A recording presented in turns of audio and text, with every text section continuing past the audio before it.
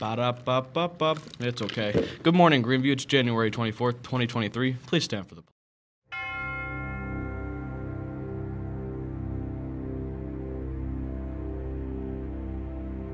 I pledge allegiance to the flag of the United States of America and to the republic for which it stands, one nation, under God, indivisible, with liberty and justice for all. In America's first automobile race in 1895, the winning car had an average speed of 7 miles an hour. Seniors, please remember to submit a senior photo and a baby picture to Mrs. Beam by January 31st. Maybe click the mouse. I want to flip you off so bad. Do it. There's an FFA meeting on February 3rd after school from 2:30 to 3:30. It's Valentine's Day themed. Bring a Valentine's box and candy to share.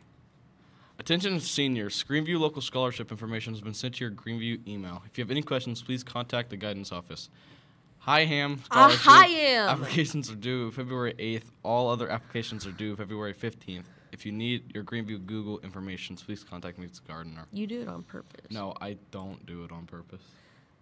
Braxton Magulac will be selling Udavans for his NHS Independent Service Project during lunch starting Monday, the 23rd, through Friday, the 27th.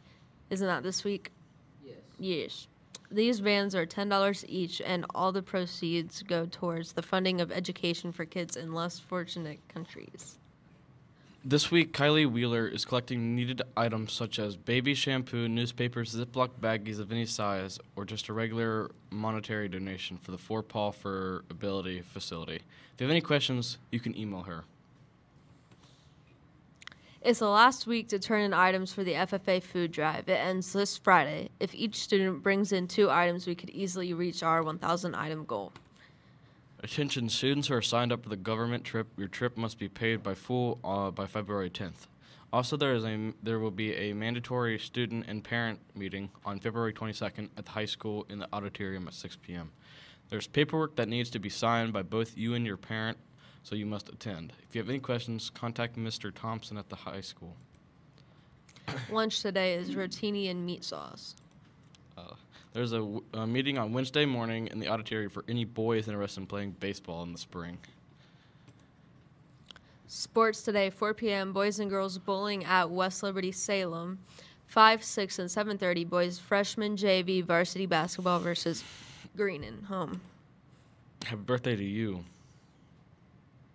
Slay. Make it a great